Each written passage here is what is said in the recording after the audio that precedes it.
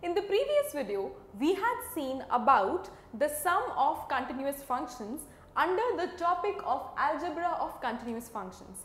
In this video, we are going to talk about the difference of continuous functions. Now again, the introduction is same. F and G are two real functions and they are continuous at x is equal to a. You know all this story from the previous video. Alpha be the real number, and now I am going to say that it is not f plus g that I am taking into consideration, but f minus g. That means the difference, and the difference is also continuous at x is equal to a. Now whenever two functions are said to be continuous, that means what? That means their limit is equal to the value of the function at that point.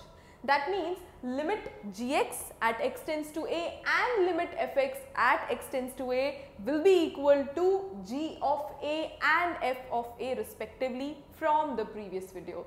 We just have to prove something called as that f minus g is continuous at x is equal to a in this video. So let's do that. I know that this time I am going to take into consideration limit x tends to a f minus g of x. If this is the scenario, I know that always in case of limits you can separate. When you can separate, it becomes something like this.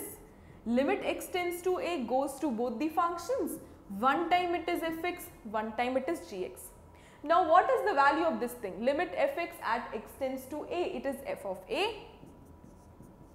And what about this thing? Limit gx at x tends to a is g of a.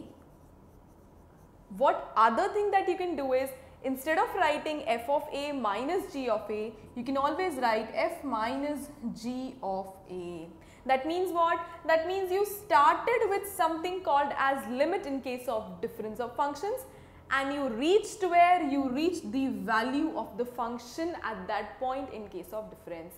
You know that when limit is equal to value of the function, we say that it is the matter of continuity.